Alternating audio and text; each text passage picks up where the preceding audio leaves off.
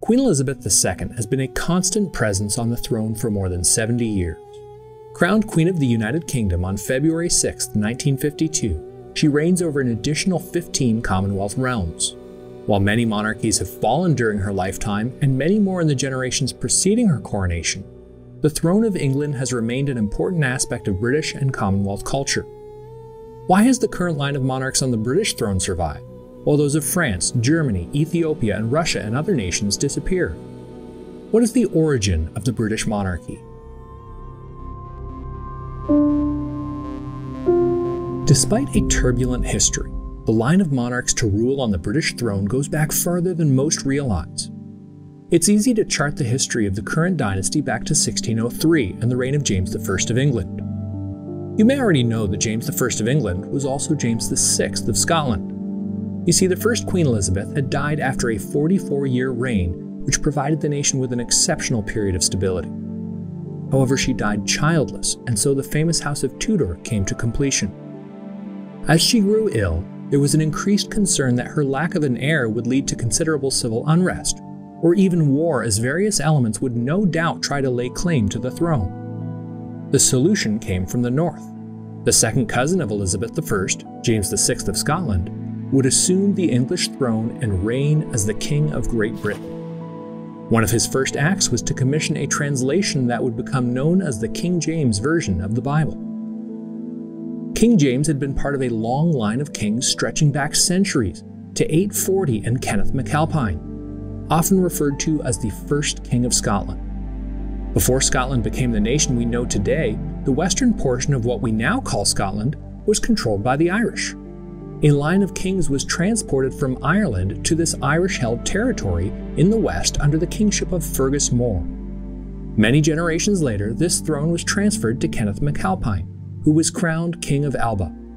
Alba would later be renamed Scotia and eventually Scotland. An Irish manuscript from approximately AD 1100, called Rawlinson 502, records the succession from Irish King Fergus More to Kenneth MacAlpine. Sinead, son of Alpine, or Kenneth MacAlpine, son of Euclid, son of Aedfine, son of Domangart, son of Donald Breck, son of Euclid Boyd, son of Aidan, son of Gabrin, son of Domangart, son of Fergus More.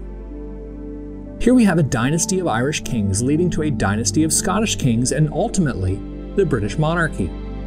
James I of England would not be the last King James to inherit the throne. James II in 1689 visited the historic city of Kilkenny in Ireland. He was addressed not as a foreign king, but as a fellow countryman returning home, matching the history we've outlined. Whereas the honor of your Majesty's pleasure was unexpected, so are our expectations of joy unspeakable. Never was a King of England so kind to this country. Never was this country so kind to a British prince. We conducted or sent a Fergus to Scotland. We welcome in James II, undoubted heir of Fergus by the lineal descent of 110 crowned heads, with that boast of antiquity to which no other monarch in the universe can aspire. We acquit Scotland for the principal and interest of 1300 years by receiving your Majesty, in whose person we consider no stranger.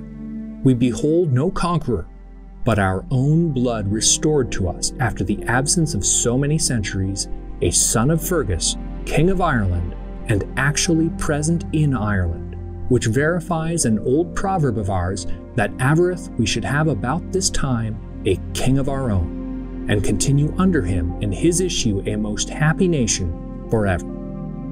Queen Elizabeth II has enjoyed the longest reign of any monarch on the British throne. The history of that throne is among the most fascinating stories in existence. Her lineage extends back to dynasties in Scotland and Ireland more than 1,000 years ago. Shockingly, even this does not mark the beginning of her lineage. Watch our video, What Happened to the Davidic Line of Kings, to see how this famous line of kings survived when most wrote it off as destroyed. If you liked this video, please like, comment, and subscribe. And for more content like this, please visit our website at tomorrowsworldviewpoint.org.